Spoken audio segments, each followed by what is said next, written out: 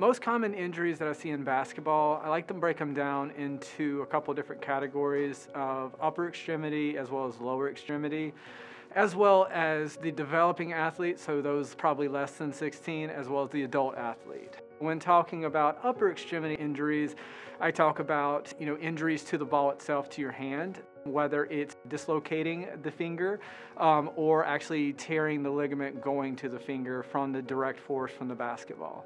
Other lower extremity injuries that I see would be patellotendinitis or jumper's knee. That's actually the most common thing that we see in basketball. Other things we see are ACL injuries, especially in our young women, as well as shin splints from too many jumps, as well as running, as well as stress fractures to the lower extremity. Things to prevent injury we think about are strengthening certain muscle groups. And those muscle groups are to help with mechanics so that when an athlete is running or jumping, we're not loading a particular spot of the body more than a different spot.